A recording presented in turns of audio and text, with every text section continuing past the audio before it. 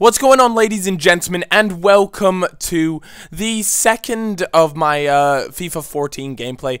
And today, or on this particular video, I actually have Milan against Manchester City, which is a good matchup, one that I enjoyed playing for sure. Man City are so strong. They have been in this FIFA 13, and they seem to be very strong again. Yaya Toure is just so good in this game, because in this game I feel as though strength actually plays quite a large part in the game. It definitely feels like it's a more important stat. Not the most important one, but it definitely feels as though it has a much bigger impact. I guess that's the best way to put it. So someone like Yaya Toure is going to be really good. You know, he's got good strength, and he's just a bit of an engine in the midfield, and he likes to just steam train through things. So I think he's going to be a really important midfielder. But I just want to say, guys, a huge thank you for all the recent support on the FIFA 14 videos, on all my videos in general. It has been absolutely magnificent. And if you haven't seen my other video, it was Barcelona versus Bayern Munich. I'll try and leave an annotation link to that.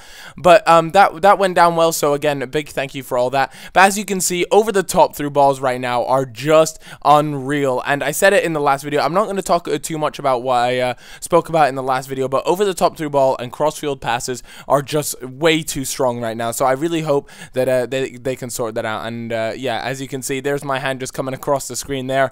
You know, that's not exactly where I planned to put the ball. I went for a cross-field pass, but unfortunately that's not where I ended up putting it, which is a bit disappointing. But yeah, let's talk a little bit about the individual teams. I quickly spoke about Manchester City. The likes of Aguero, he's going to be good again. If you guys remember what I just said about strength, you know, Aguero is another one of those players, you know, he's very good and robust, I suppose is the correct word to use. And he's just strong on the ball, so players like that are going to be good to use. Then we look at Milan. Now, of course, guys, the ratings are not final. I can't stress this enough. On my last video, it's clear people just simply didn't listen to what I said during the commentary, because the amount of tweets that were like, Neymar is 83 rated, what the hell, EA? You know, just listen to the commentary. The ratings are not final, and they even said they will be changing and tweaking all the ratings up until the final release day. So please don't get too worked up about that sort of stuff. But Milan, solid side.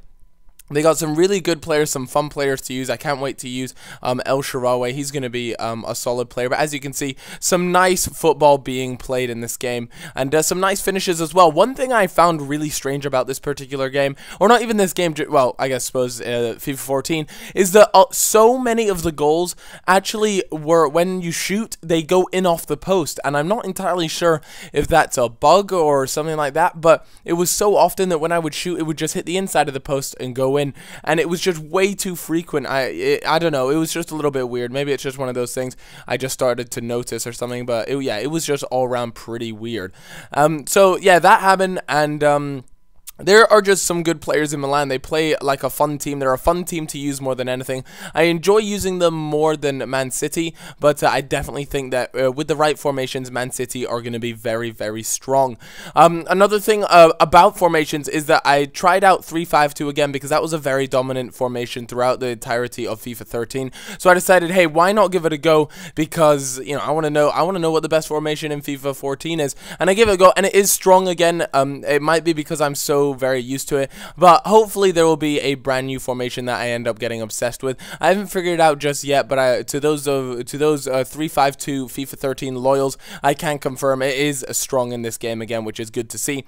To any Ultimate Team players, I do want to just quickly touch on formations. They have brought in I think it's 9 new formations, and I'm really excited to see what those are. There's a bunch of 4-3-3 variables. I think there's a couple of 4-1-2-1-2 variables, another 4-4-2 variables, and it's just, you know, a nice bit of variety, and that's what matters, really. That's what we need in FIFA right now, especially throughout Ultimate Team, because we've seen the same stuff over and over. Single matches are back in Ultimate Team. I assume most of you chaps will know that, and that's something I'm excited to see and you know, crush the noobs in there. But with single matches, it turns out you won't actually be able to see what your opponent's chemistry and team rating is, and that's what you could do in FIFA 12. So I some people are like, well, what's the point in single matches? I do still see the point in it, because in single matches you will still get matched against people who have your same level of team. You know, they will make sure that if you're bronze, you're going to do your best to come up against a bronze side, whereas at the moment in seasons on FIFA 13, it doesn't matter at all. It is just, you know, you just get matched up with whoever pretty much. So that is good. So if you have a silver team, silver teams will kind of be back in trend a bit, because you're going to be going up against other silver teams. You just have to hope EA do match make you correctly. But that'll do it for this particular video. We do, if any of you guys would like to check out some of my friends who have also uploaded FIFA 14, just click on a few of those badges there, and it'll take you to their channel. You can get a look at the latest FIFA 14 video. But this is the second half. The first half is on Nepentez's channel. Go ahead and watch that, because, yeah, it's the first half, and why wouldn't you want to watch it? So I'll catch you guys in a little bit. Bye-bye.